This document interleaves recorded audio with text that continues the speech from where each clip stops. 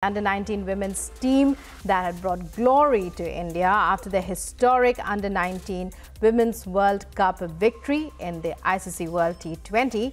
In a lineup with incredible hitters like Shefali Verma and Richa Ghosh, it was Shweta Sherawat who shone the brightest for India in the inaugural Under-19 Women's T20 World Cup. Republic spoke to her family.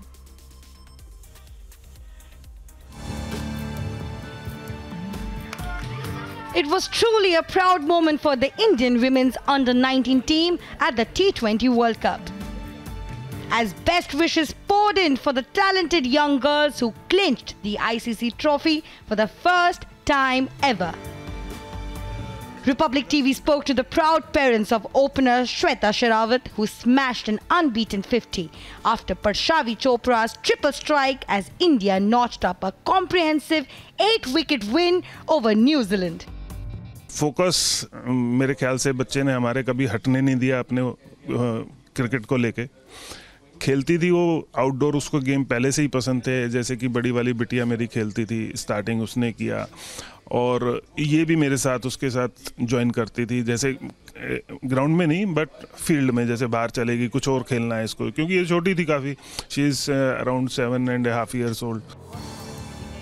An emotional mother could not hold herself back as she gleefully cheered her daughter.